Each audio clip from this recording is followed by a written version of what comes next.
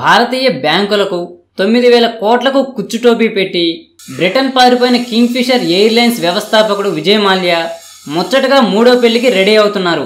Air hostess Pinky లాల్వానీని పెళ్లి చేసుకోబోతున్నట్లు జాతీయ media ప్రచురించింది. పింకీ లాల్వానీ విజయ్ మాల్యాకు 2011లో పరిచయం అయింది. అనంతరం మాల్యా ఆమెకు తన కింగ్ఫిషర్ ఎయిర్లైన్స్ లో ఎయిర్ హోస్టెస్ గా ఉద్యోగం కల్పించారు. కాలక్రమేణా వీరి పరిచయం ప్రేమకు దారితీసింది. అప్పటి నుంచి సహజీవనం చేస్తున్నారు.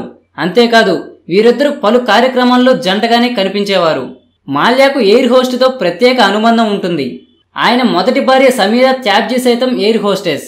1986లో సమీరాను వివాహమాడిన మాల్యా 1993లో రేఖను పెళ్లి చేసుకున్నారు.